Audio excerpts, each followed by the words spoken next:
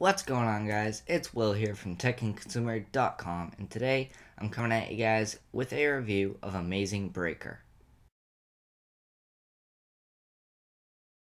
Alright, so let's jump right in and open up the application.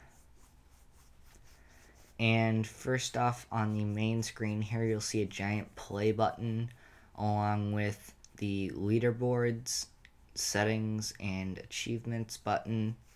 And then on the bottom left, Twitter and Facebook, these are the developers' accounts. And OpenFaint is to the bottom right. So let's go ahead and hit play. And select a stage or chapter or whatever you want to call it. They call it a stage. I'll select stage 1. And level 1. This will give you guys a basic idea of what the actual gameplay is and how it works, and then I'll do one more level explaining to you guys all of the different explosives. So the way it works is on a slingshot basis. You basically fling the explosives at the the glass art or whatever, and it blows it up. And when you blow up all of the glass art, you have completed the level.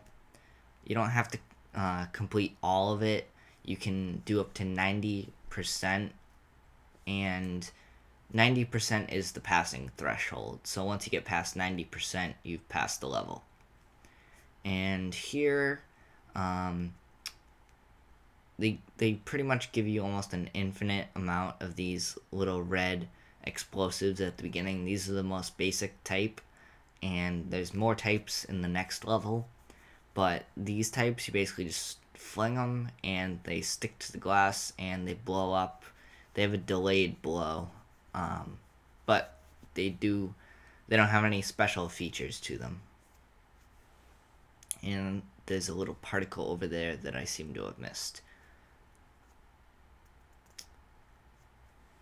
Level 1 complete, and as you guys can see, it says next level, replay level, and select level.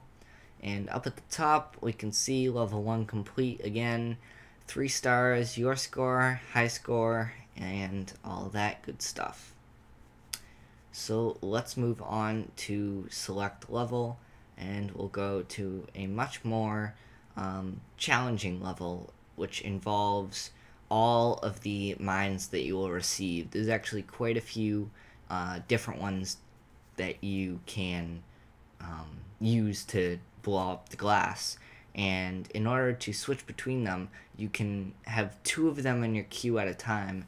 You can have one in the slingshot and then one in your selection queue. And you can hit this almost like a refresh button in order to swap them. So this first one right here is a green one, which you can either throw right at it for a non-delayed blow, or as you guys can see, split it apart and it'll launch mines. This purple one, not only does it fly through all of the glass, but it also, you can tap up to 3 times to lay down mines. Even if all the mines have not been released, it'll still blow itself up. And it's very useful for making a quick chain reaction without having to use 2 mines.